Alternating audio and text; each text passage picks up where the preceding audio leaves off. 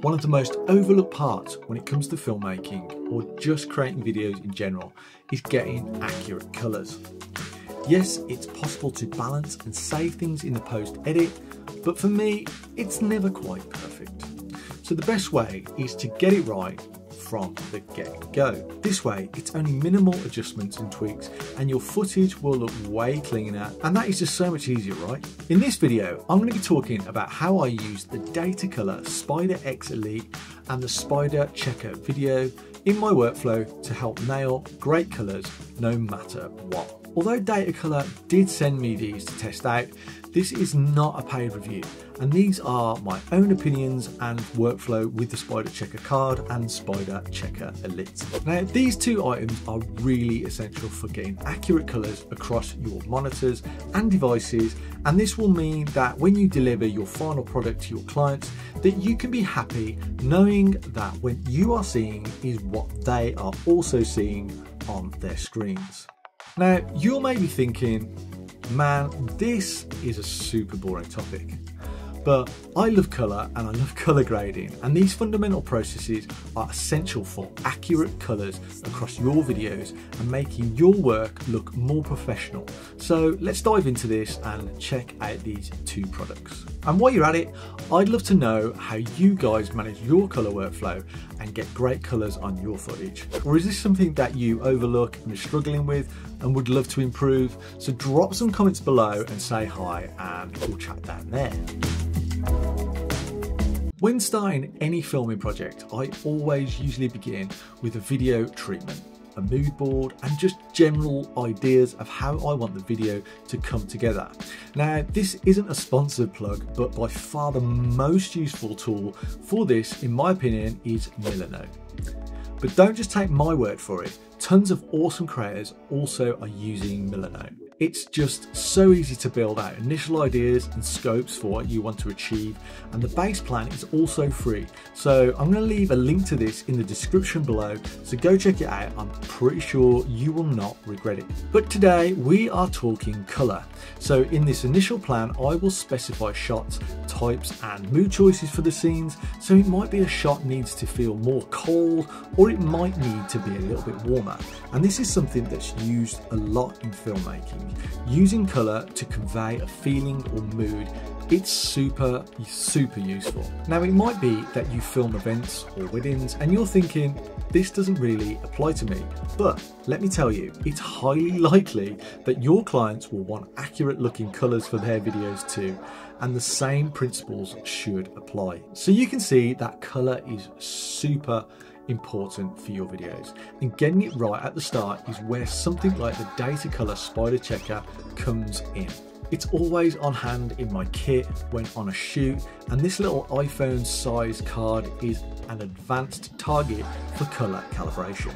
Included inside are reference points for precise colour to manage colour from the very start of your shoot to the final adjustments in the edit. There are 5 high gloss target cards, 2 types of colour cards for different workflows, a conventional colour patch card, plus the patent pending colour pattern card, a 22-step gradient grayscale card, and a solid neutral grey card for white balance, and a focus star card. The pattern card design offers hues to 2 saturation levels, allowing you to see how colours are being captured, not just primary colours and secondary colours.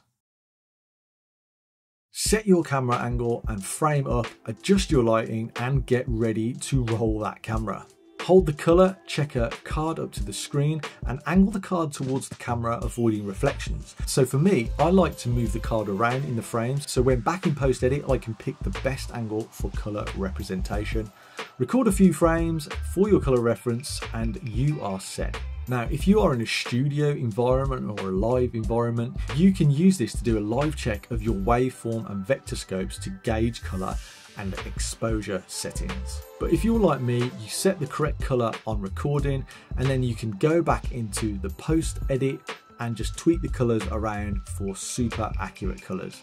Just use your editing software to correct exposure, gamma curves and colour. So as you can see, the Spider Checker card is a super useful piece of kit to have in your bag.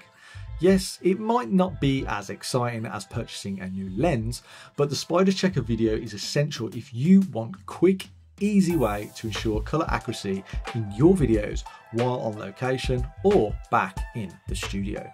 And if you're working with a colorist on a project, they will definitely appreciate the extra color information that the Spyder Checker video provides in the edit. Hop on over into the description below to check it out, but don't leave yet, as the next part is super important and possibly where you are going wrong with the whole color process if you are using something like a color card and you are not happy with your colors still. This next bit is super important, so let's dive into the next bit.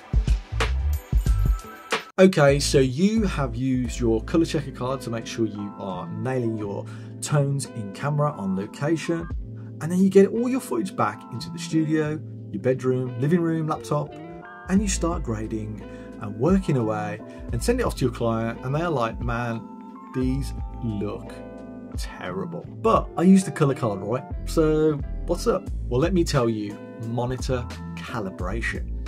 Now, I'm not just talking about the actual monitor color here either. That's a small piece in this puzzle. The room you edit in is super unique. There are so many colors bouncing around the room. There's window light coming in, light from desk lamps, and I can go on and on here. The light in your room makes a huge difference to how your brain determines the colors that you are seeing and that the monitor is showing you.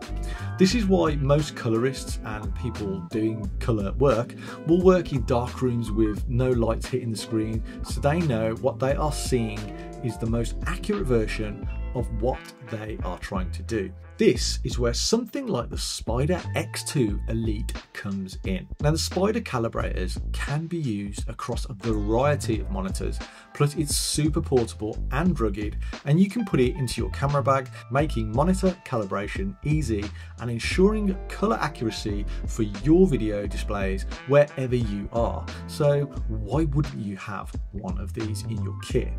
Calibrating your monitor is fast and you can do it in under 2 minutes. Now, the Spyder calibration software creates a color profile for your computer based on your lighting in your room and environment setting, and this is applied to your monitor. Calibrating my monitors and also using a color checker card has always been a big part of my workflow for color management.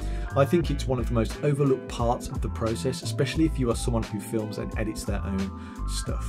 I see and get asked a lot, how do you get great colors in your images and videos?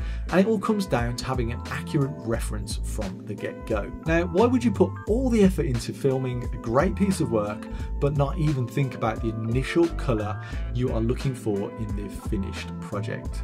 So I just want to say a big thanks again to Datacolor for sending out the new video checker card and the Spyder Elite calibration device to test. They have been super useful and I've loved using them.